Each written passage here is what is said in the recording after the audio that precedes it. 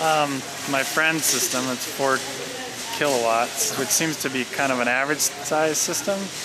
In Colorado, how long before my friend's system kind of pays for itself, for the break-even point? Sure.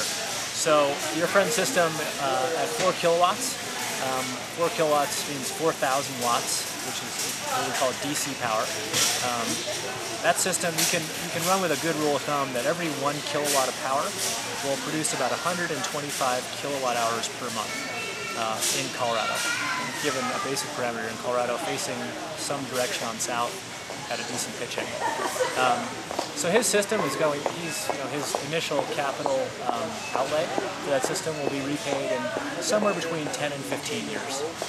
Now, the payback on a solar system comes down to a variety of factors, but the number one factor is electricity rates. Electricity rates in Colorado right now through Xcel Energy are about 9.5 cents a kilowatt hour, is what Xcel charges us. It's pretty cheap. It's some of the cheapest in the country. Compared to Hawaii. Well, compared to California, compared to Hawaii, compared to the East Coast, Chicago. From a nationwide perspective, it's fairly cheap. Xcel has asked for a 15% rate increase this summer.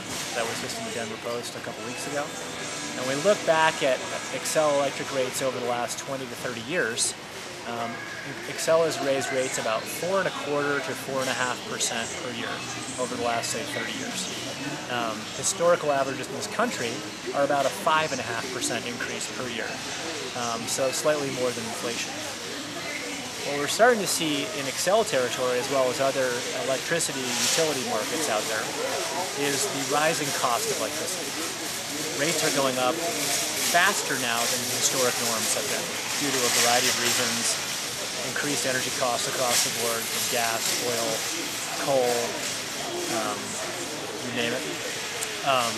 So it's fair to make the assumption that electricity rates are going to go up. It's a question of how fast. And so as they go up, the payback on a solar system starts condensing.